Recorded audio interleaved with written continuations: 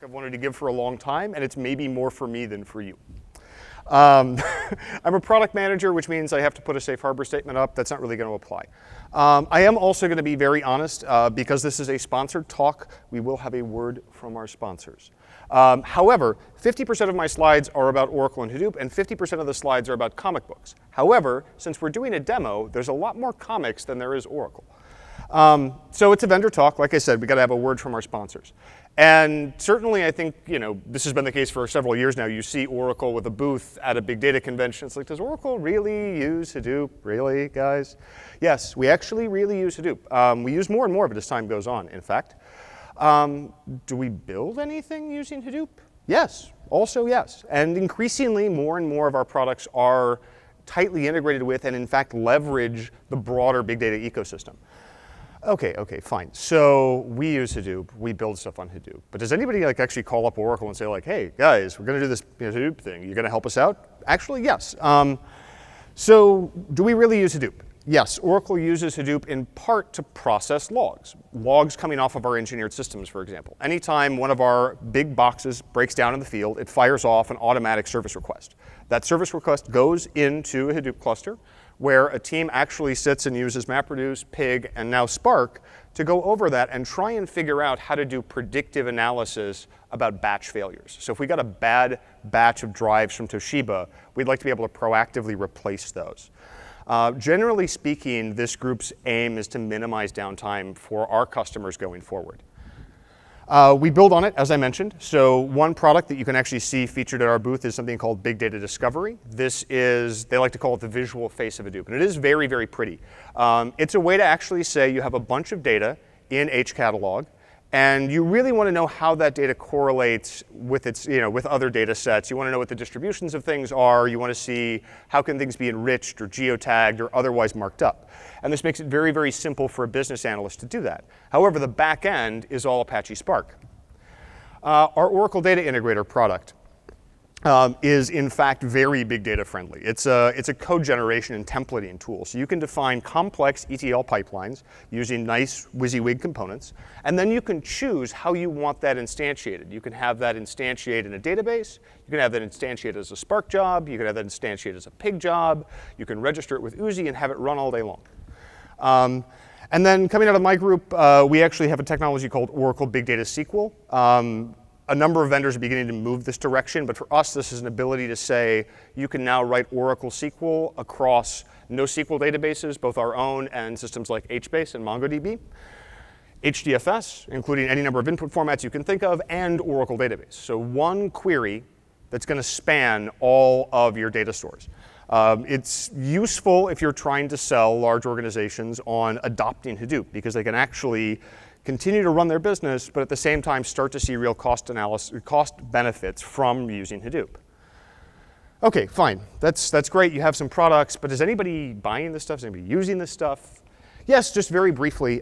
Spain's largest bank uses Oracle's big data solutions extensively, largely in the area of mainframe downsizing.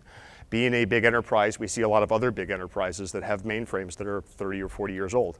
And they're trying to get rid of those. They're also trying to modernize their data models. When you're largely locked into mainframe-based databases for reporting, your data models may not be as flexible as you'd like for real 360 analysis.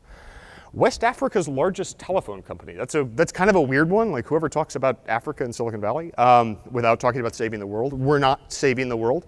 What we're doing is saving 35,000 call minutes per day. This is allowing Globocom, the ability to actually analyze their network traffic across West Africa 40 times faster. And the world's largest and most profitable CPG company, Procter & Gamble, does a lot of stuff with Hadoop, on various Oracle solutions. It allows them to do a number of things, upstream research, manufacturing and supply chain analysis. And really, for P&G, a lot of it has been that they're able to get insights faster. And I think that's a story you hear a lot when you come to Summit, is that people actually do find answers more quickly. They become more agile when they adopt big data technologies. So yes, and yes. We do use Hadoop. We do build on Hadoop. And we do actually partner with people to help them find value in Hadoop. Now let's talk about comic books.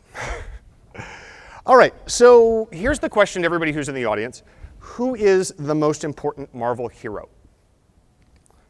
There are lots of ways that we can answer that.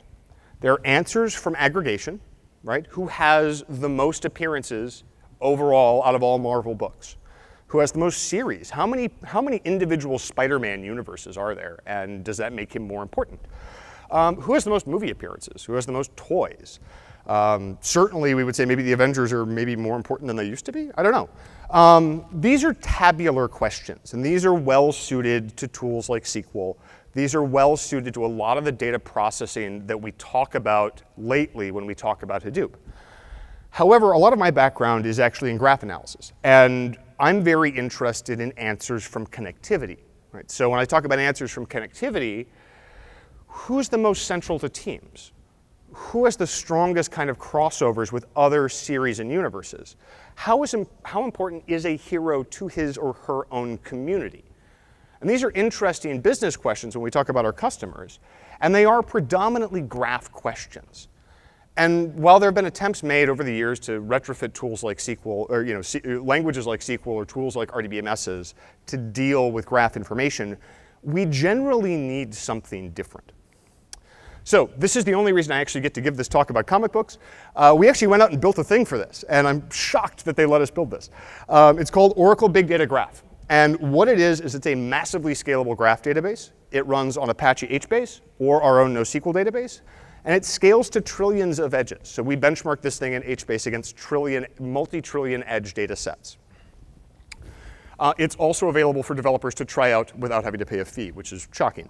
So it comes not only with this massively distributed graph store, but then also a layer of in-memory graph analytics that you can either deploy on Yarn, on a standalone server, or embed into a Java process.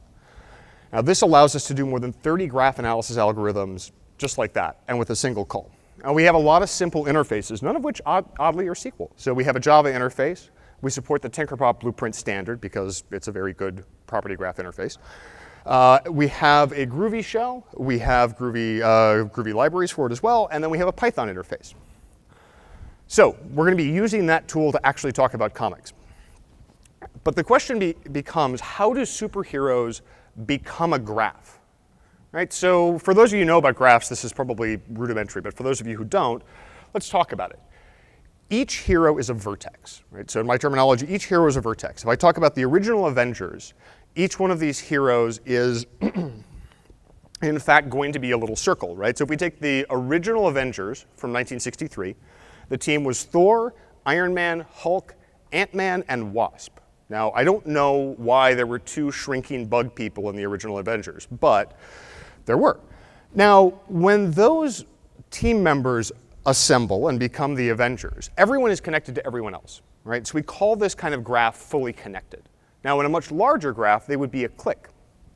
Now, something happens, right? So a few episodes in, I think 15 or so issues in, the Hulk leaves, and they find Captain America buried in the ice. And Captain America joins the team. Well, so now Captain America is connected to Iron Man, and he's connected to Thor, and he's connected to Ant-Man, and he's connected to Wasp, but he's not connected to Hulk. And so at this point, the graph is no longer fully connected. And if you start adding characters from the Marvel Universe into the overall series run of the Avengers, the graph that results gets kind of complex. So now let's switch over, and we'll go and look at a demo. Or we'll start our demo, effectively. So I'm using IPython Notebook and the Python API we wrote for this stuff. And I've already connected to my database. And I'm running it on Oracle's NoSQL database because it's a little lighter as a process in a VM than HBase is. Anyway, I've connected to it, and this is the graph we're going to look at. Right? So I have 6,426 characters connected 224,176 ways. So that's a lot of different interconnections. Now, all of the data for this, just because I need to be proper in my attribution, actually comes from Marvel.com's API. You can actually go pull this stuff yourself. It's been used in research before. And it's a very good approximation for actual social systems. So in terms of using this, I'm just going to talk to it like I talk to anything else in IPython Notebook. I'm going to grab the tools I usually like to use. And then let's say I want to go get a vertex out of this. I want to get a hero.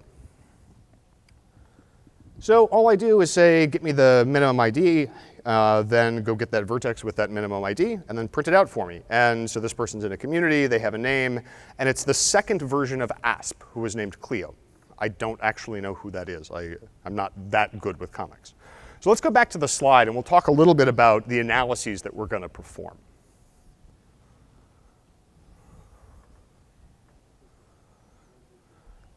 Now we're, oh, wait, no, we were back to the slides. I couldn't tell because they look just like my demo. OK, so the question for anybody who doesn't care about comics, and if you don't care about comics, why are you in this room, is, are your customers any different from superheroes? I think anybody in a marketing role would probably say that, oh, of course our customers are heroes. But so, again, here's the question to the audience. Who is the most important Marvel hero? Hands up for Captain America. OK? Hands up for Iron Man. OK? Hands up for Spidey. All right, get some Spidey support in the back. Hands up for Wolverine. OK, I see you, bub. All right, so let's go find out. Let's go back to the, let's actually talk about how we're going to figure this out first. So I mentioned we're talking about answers from connectivity. And there are lots of different ways in a graph system we might think of importance. So we could think of importance as something called degree centrality. Right? So we've already talked about the fact that our heroes are in fact vertices.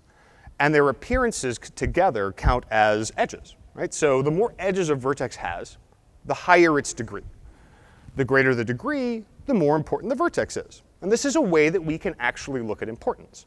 So, you know, the question you might ask yourself if you're not interested in comic books and care about marketing is your most connected customer your most important customer? Now let's go back to the demo and figure it out. So the way I'm going to go about doing this is I'm going to go and launch our in-memory analyst. Right? So this is a little analyst interface that spins up our property graph analysis engine. It loads up. By the way, if it errors out, it's all on me, because I actually wrote this interface. Wait for the little asterisk to go away.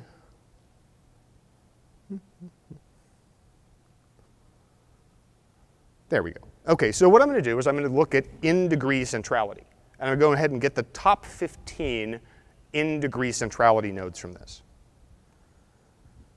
All right, that didn't take very long. So I'm going to map this into a pandas data frame, and then I'm going to do a plot. Right, so just map it into a data frame, nice and easy.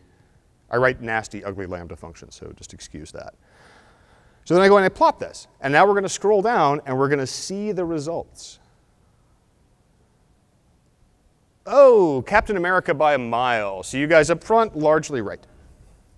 Largely right. However, let's go back to the slides, and we'll talk about it a little bit more. So I'm going to ask you again, based on the results we just had, who is the most important Marvel superhero? Is it Captain America? Come on. We just saw the results, guys. Is it Captain America? Nobody thinks it's Cap, even though we just showed it was Cap. OK. Is it Iron Man? No? One guy for Iron Man. Is it Spider-Man? Spidey supporters still holding strong in the back. All right. Is it Wolverine? All right. He still likes Wolverine. All right. Good for him. Let's go look at it a different way. We're going to look at it through importance as PageRank. So the notion in PageRank and similar algorithms is that importance flows through a graph. And by doing a series of random walks, we can begin to see how importance actually collects at various nodes and how they influence each other. So a node becomes important if it's also connected to by important nodes. So in the case of Iron Man, if Rocket Racer connects to him, OK, who's Rocket Racer? He's the skating guy, right? It's kind of annoying. However, if Captain America connects to Iron Man, Iron Man's actually much more important. And so this is a measure of trust. Obviously, this is how Google began to actually look at how trusted sites were. It's a notion of prominence. And the point I'm trying to make here is that thinking about customers or individuals or systems in a graph requires that we understand that there are many different ways that we can define importance. So let's go back to our demo and look at it a different way. So this time, I'm just going to ask the analyst to give me the top 15 page ranks. And that just takes a little bit of time. And now we're going to plot this And as we scroll down, we'll find that the answer is now, in fact, Spidey. So for those of you in the back holding strong, also right. And the point is also right, not one is and one is not. There are many ways we can actually consider importance when we think about graphs. Let's go back to the slides and we'll move on a little bit. So this is the slide I've wanted to make for years. Who the heck is Moon Knight? Does anybody in this room know who Moon Knight is? All right, right on. A couple of people do know. For the rest of you who are looking at me like, why is this guy so interested in Moon Knight? So he's like Batman, but he wears white and he's dead. I know, it's crazy, but Warren Ellis did a great run on Moon Knight that if you're interested, you should read. The point is that I asked you all who Moon Knight was, and 3 of you said you knew, and the rest of you are like, what?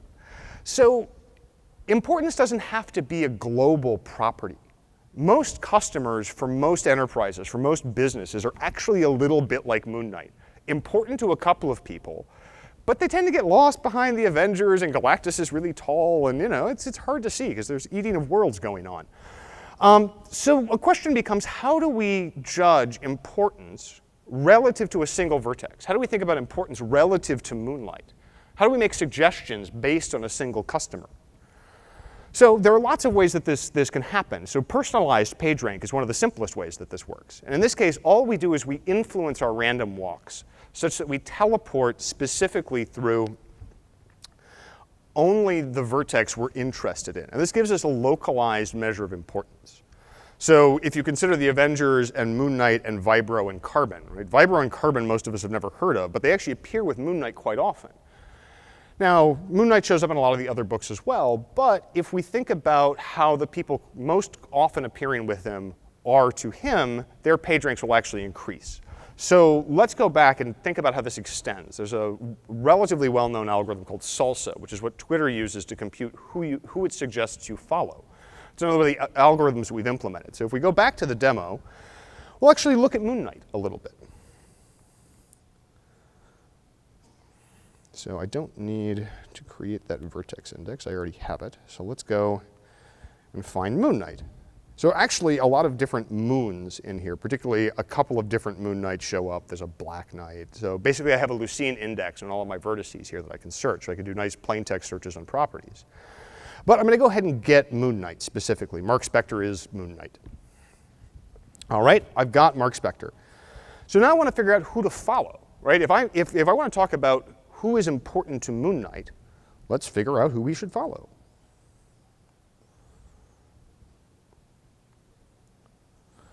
Not surprisingly, probably a bunch of people you haven't heard of. Krennic, Mole Man, Lady Deathstrike you actually probably have heard of, Wendigo. These are all relatively new to me as well. So I could actually go out and figure out who's going to be interesting out of this list of who to follow if I like Moon Knight books.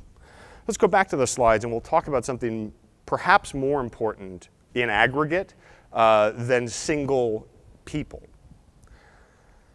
So communities. Communities are really interesting. Communities matter too. And comic books are a great place for us to see how communities actually are made manifest.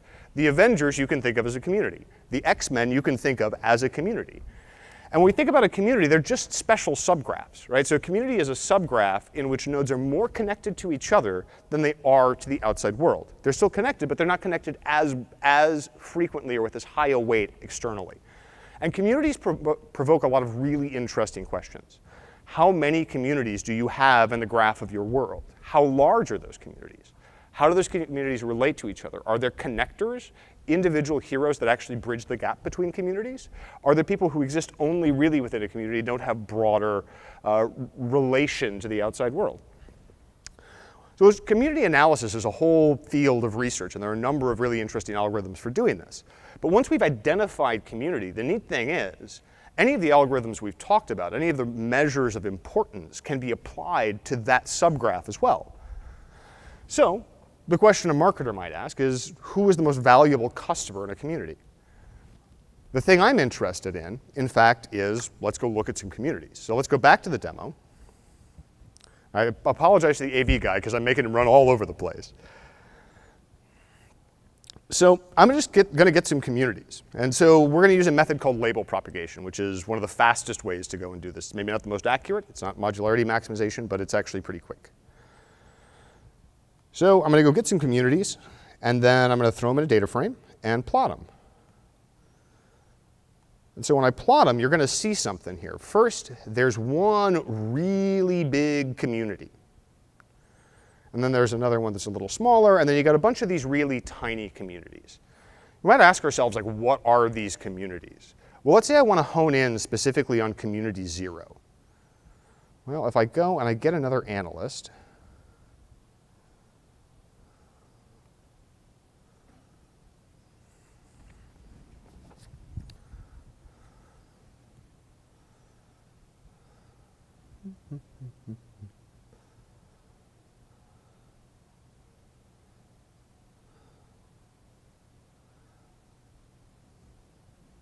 these guys missed half the good stuff. It's a real shame. So I've got my analyst, and now what I want to do is I'm just going to hone in on community 0, right? And to do that, I'm basically going to apply a filter to the overall graph and just get the subgraph I'm interested in. I'm simply going to say any node who is in community 0 I want, and they have to be connected to someone who is in community 0. I don't want any connections to the outside world. So now that I have that, let's go back and we'll do PageRank again. I'll shove it in a data frame. We got, Moon Knight, mutant, Bloodstorm, mutant, Brute, mutant X, Iceman, mutant X, Scott Summers III. So off the top of your head, does anybody know what this is? It's mutant X. It's actually a separate universe. So let's go back to the slides and we'll talk a little bit about this. So for those of you who don't know what Mutant X is a book from, I think, the late 90s, early aughts, which is Scott Summers' Cyclops in a different universe. It's, in fact, Earth 1268, which is part of the reason it's on the title of the talk. So it turns out graph communities, when you look at them for comic books, actually can amount to entire alternate universes, which I think is totally cool. So that's most of what I had to say about using connectivity to talk about importance. There's a host of other things we could do. There's a host of other things we could go look at. But I wanted to actually bring it back to the way most of us produce analytical results on data, which is through tabulated results. And again, we've looked at the fact that finding answers from connectivity may require new tools. It may require that we go off and build a graph database or an in-memory analytics engine or write some different kind of wrapper over things. But what I think is very cool is when we start to merge answers from these two domains, it can paint a much richer picture, right? And that may mean that we're mapping graphs to tables.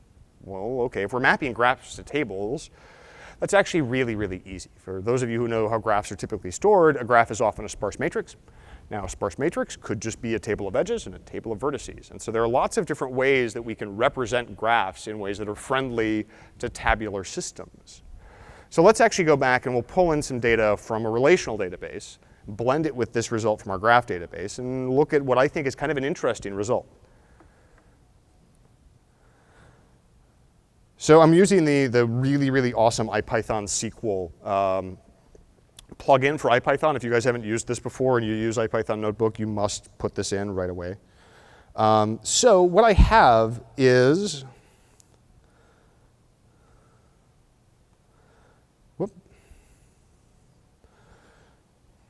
so I'm just going to go get Scott Summers out of my community list. And now I'm just going to go and figure out if this particular Scott Summers appears anywhere else in my data set. I have all the comic books that this data set came from stored in a relational database. OK, so this is the Scott Summers that is only in Mutant X. So now I know what book I'm looking for, this MX book. So now we're going to do a few things to blend this stuff, right? So we're going to go and look at Earth 1268, right? So we're going to get the PageRank for 168, 118 people in there. I'm going to put that in a data frame. And now what I'm going to do is then cross-reference that with the number of appearances for each of these characters. All right, so I'll go and get a data frame from my relational database and then merge that with the names that I actually have in my PageRank. And so if I generate a plot of this, what's interesting is I now have the number of appearances on the y-axis, and on the x-axis I have the PageRank.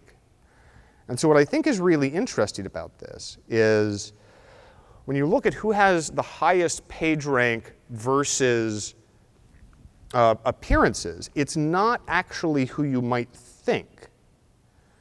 Right, so here's Scott Summers III. He's got a PageRank of about 0.15, and he's got a lot of appearances, a reasonable number of appearances. He's got about 17 appearances. However, for whatever reason, Iceman in the Mutant X universe has a higher PageRank and a much higher appearances count, which is actually probably going to make me go back and look at the Mutant X books and figure out what was up with Iceman. But as we look across, we can sort of see that you have a number of villains who tend to show up a certain number of times. Magneto shows up a bunch. Elektra shows up, maybe not as a villain. You've got a number of other heroes who sort of appear at the same time, but they're not as important to the universe because they have lower page ranks. So we can say, oh, they appear a reasonable number of times, but maybe not as important. So let's go back to the slides. We've got just a couple of minutes to wrap up. And that's what we're going to do, is wrap up. So I don't know, in my role as a product manager who's slightly analytic, I hear the phrase big data analytics all the time. And it's gotten to the point where it almost doesn't mean anything to me. But I think what it actually means still, and the way in which it's still resonant with me, is that it means that we have to consider blending answers from different paradigms of processing, different paradigms of problem construction, to really find interesting things. And generally speaking, in my brain, that oftentimes is taking answers from aggregation, like who has the most appearances in the Mutant X world, and blending them with answers from connectivity, like how important are the members of that particular community. Now, broadly speaking, regardless of how you go to implement this stuff, it's important to think about integration. And if I were to come back and actually circle around to the Oracle story, a lot of what we strive to do is to make the integration of all of these components into larger data ecosystems that have a lot of enterprise technology a lot simpler. But one of the ways that we're trying to do that is by producing new tools that play to the strengths of the Hadoop ecosystem, that use things like HBase and use things like Yarn for resource management. But that said, the point of this talk was really, comic books are cool, graph methods are cool, you should go get some data, you should go get some sort of a graph engine, NetworkX from Python's great. Again, you can get this stuff as a developer for free to try out. Go do it. I think it's great. And so with that, thank you, and Q&A if anybody has any.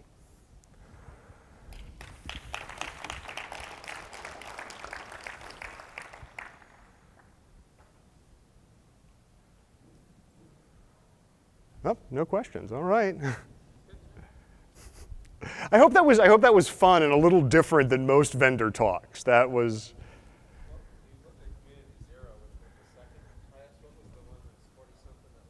Oh, so the massive one. So what tends to happen, particularly when you look at like the Marvel universe, is that the bulk of the primary universe, which is Earth 1 something, I don't remember what it is, 616, that's it. Earth 616 ends up being the biggest community by far. Yeah, so if we were to take just Earth 616 and then go into Earth 616, you would probably find that, say, the X-Men were much more of a community than say the X-Men and the Avengers together, right? So you have to kind of get into more and more decomposed subgraphs to find things like teams.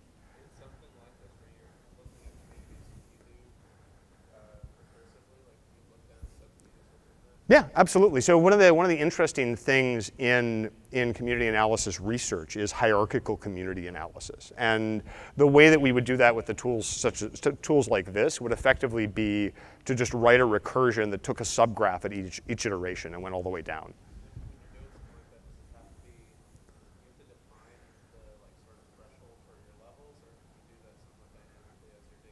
It's a good question. The problem that you end up with in hierarchical community analysis is that the thresholds do in fact change. You don't really have an intelligent way to necessarily say change your tolerances.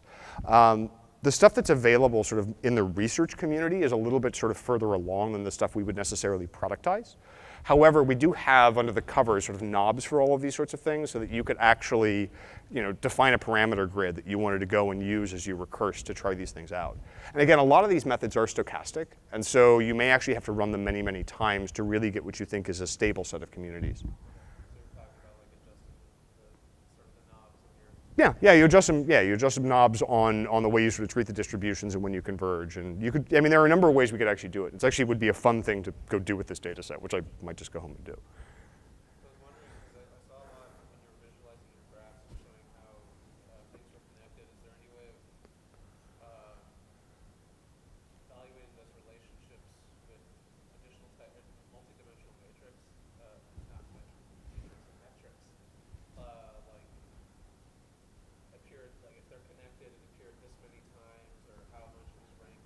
Yeah, yeah, absolutely. Absolutely. So particularly when we're talking about sort of like HBase, right? Like the way that table gets laid down, it's easy to pull that information out, and you can pull out any property that you want to decorate on an edge or a vertex and basically put that in tabular form. And the nice thing, so what we've been dealing with is called a property graph. And the nice thing about a property graph as opposed to, say, like an RDF graph is that they're extremely flexible. You effectively have vertices and you have edges, and they can have as many properties arbitrarily as they want. It's a very, you can think of it as the graph case of schema on read, right? Just attach whatever flexible schema you want to stuff and analyze it that way. So yeah, if we wanted to sort of flatten that graph out and say, give me all the vertices and give me these properties off of them, we just have to go in and decorate our vertices with the right properties. Good questions, thanks. Could we use the microphone, please? No, it's a really common question. What about visualization of graphs? Anybody who's tried to visualize complex graphs knows it's tough. You end up with rat's nests all the time, right? Or as we used to call them in the literature, hairballs. In part because of that, we didn't do anything with visualization in this case. And the other reason that we didn't is that at least within the data management group at Oracle, like we're not very good at visualizing stuff. We're very good at command line tools. Popular tools, D3 has a number of nice APIs that you can use to plot nice graphs, but it's a lot of JavaScript to write yourself. Cytoscape has a free viewer that we sometimes plug into this to actually show you a nice graph. But the problem at its heart is when you get too many nodes and edges, you eventually get what looks like a tangled ball of spaghetti. Now, this is where things get very interesting, because if you do something like community analysis, you can begin to start to build block models where you say, I'm going to look at all of Earth 6.1, I'm going to look at all of the Marvel universe. I'm going to say that, oh, look, I did community detection, I found all these universes. Now I'm going to say each universe is in fact a node, and I can just connect those. That's something that's easy to visualize. You only have 40-something nodes. Now then, if I want to go look at Earth 616, I can do community analysis in there. Each team may, in fact, become nodes. And so these sorts of hierarchical visualizations become important for actually exploring complex graphs.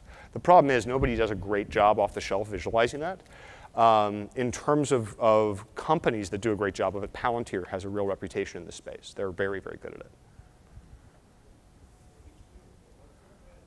Can we use the microphone, please, because the rest of the room cannot hear your question.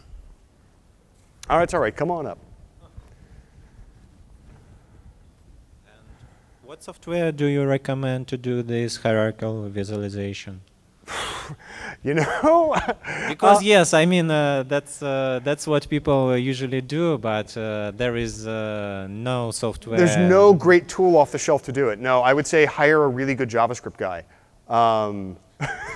Seriously, like there's no great if you tool have for that. 300,000 nodes, Gephi doesn't want to. No, yeah, it's true. That's true, right? Because you actually have to go and do this kind of decomposition ahead of time, right? So one of the things you would have to do is go through and do your decomposition, mark your communities, build your block model, and then after the fact, analyze it. All right. And do you know somebody who do graph search except of LinkedIn and Google? So I didn't catch the first word, graphs. Use community mining to advance search. So pretty much everyone does, yes. So LinkedIn does this, Twitter does this, Facebook does this. Their implementations may all vary, and they may not all be label prop, right? I mean, some may be mod maximization, some may be other approaches. But if someone is maintaining a social graph in Silicon Valley, they are at least doing some level of community analysis.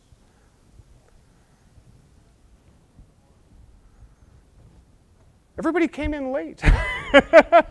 You missed all the fun. We got 5 minutes left. If anybody has any questions, I'm happy to take them, or you can get 5 minutes back in your afternoon. So, thanks.